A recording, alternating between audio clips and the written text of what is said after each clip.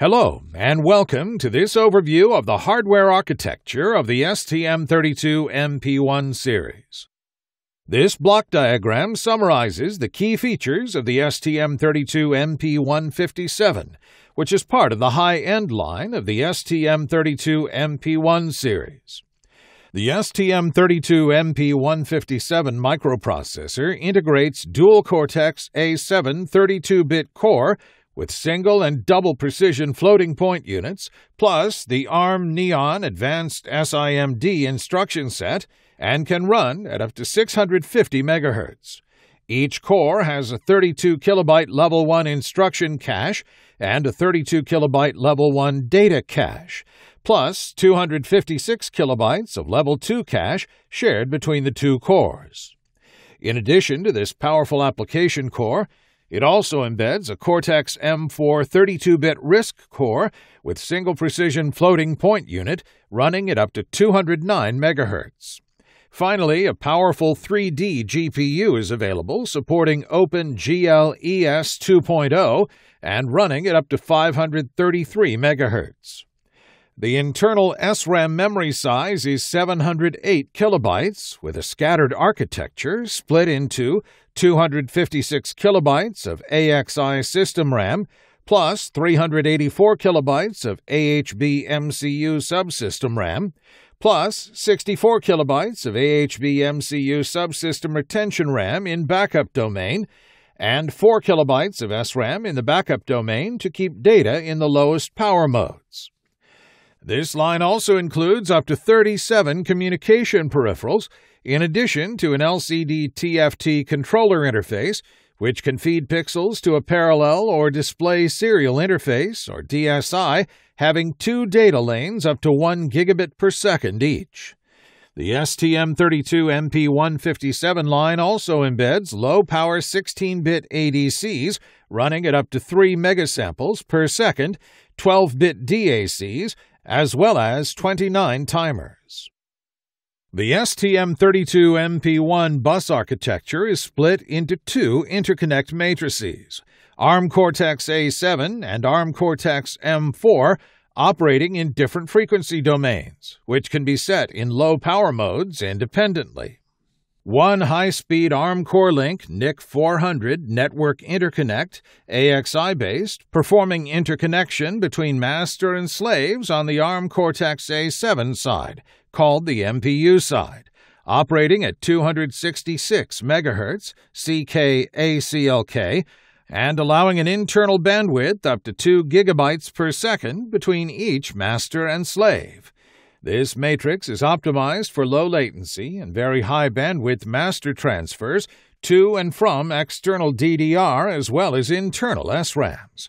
An internal DDR memory provides a raw bandwidth up to 4 GB per second. Peripherals belonging to the AXI domain are connected to AHB5, AHB6, APB4 through AHB6, and APB5 buses. One multi-layer AHB interconnect, or ML-AHB, performing interconnection between master and slaves on the Arm Cortex-M4 side, called the MCU side, with an architecture inherited from former MCU and operating at 209 MHz, CK-MCU. AXI interconnected matrix, or AXIM, and multilayer AHB, or ML-AHB, are connected together to enable the sharing of any peripheral by any master. Blocks with dashed lines are not available on all product lines.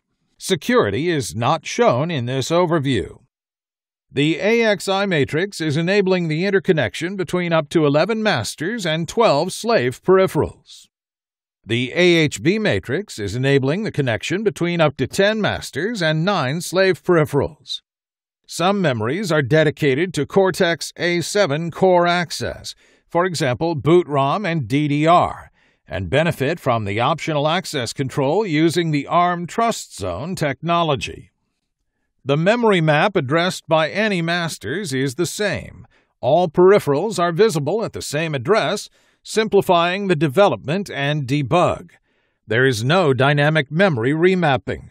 Only part of the MCU SRAM and RETRAM memories are aliased on 2 locations to allow Cortex-M4 access optimizations.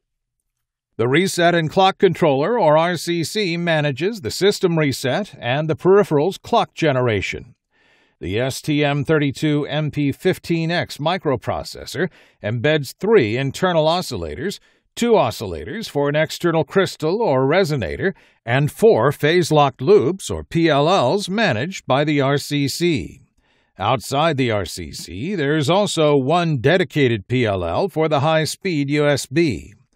For STM32MP1 lines with a Display Serial Interface, or DSI, 1 additional PLL is dedicated to the clocking of this interface.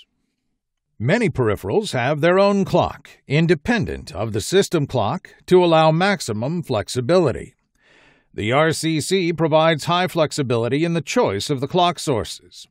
This enables the system designer to meet both power consumption and accuracy requirements.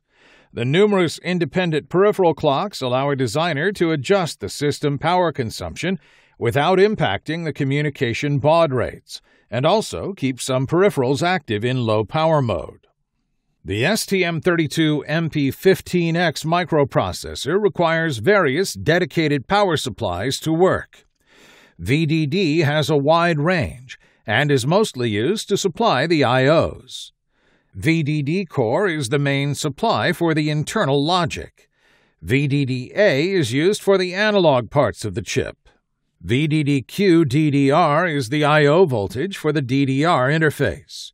This voltage depends on the selected memory type and is 1.2 volts for LPDDR2 or LPDDR3, 1.35 volts for DDR3L, and 1.5 volts for DDR3 memories. VDD3v3 USB-HS and USB 3v3 USB-FS are used to supply the embedded USB physical interface for respectively high-speed and full-speed ports. The STM32MP1 also supplies some internal regulators to supply the USB and DSI physical interfaces. The core entering low power mode is controlled by software. When one core enters C-stop mode, the domain and system operating mode depend on the other core mode. LP stop system mode could be used to control external supplies to reduce the system power. LPLV stop system mode could be used to control external supplies, as well as reducing the VDD core voltage to reduce the system power. External power supplies are controlled using dedicated power on or power LP signals, in addition to some external software settings when an external power management IC or PMIC is used.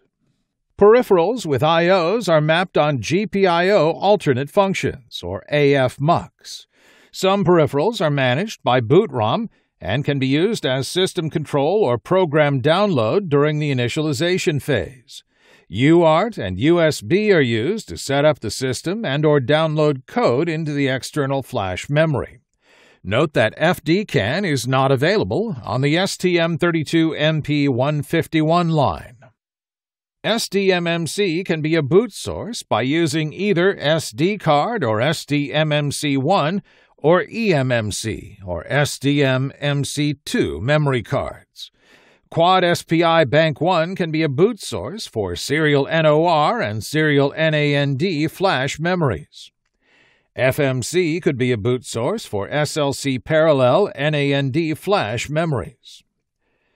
Cryptography is not available on STM32MP1 devices. Securable GPIOs are only available on STM32MP1 LFBGA 448 18x18 and STM32MP1 TFB GA361 12x12 devices. The LCD controller can provide up to WXGA at 60 frames per second or 63 megapixels per second. Higher resolutions are available with reduced frame rate, assuming the pixel clock remains in the allowed range. A 3D GPU is available on the STM32MP157 line and can process up to 26 megatriangles per second or 133 megapixels per second.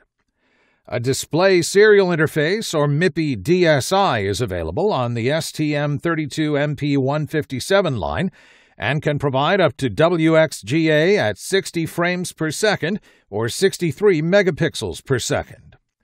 Higher resolutions are possible with reduced frame rate, assuming the LTDC pixel clock and the data lane rate remain in the allowed range. OTP fuses are memory fields which could be programmed once and then cannot be altered anymore.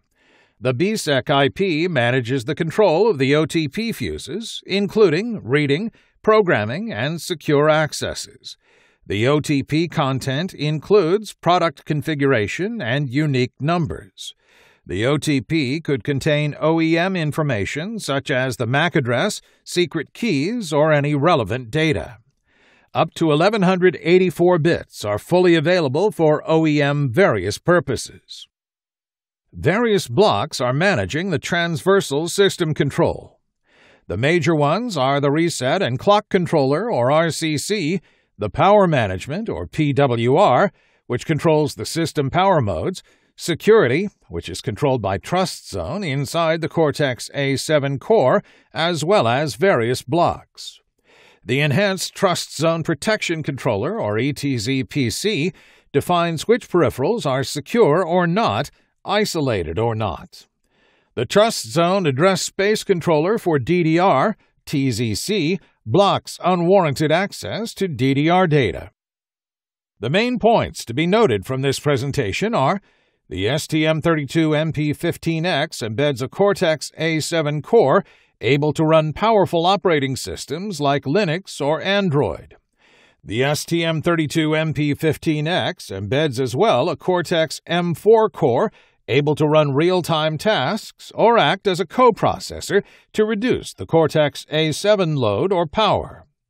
The STM32MP15X always needs an external DDR memory to run the operating system.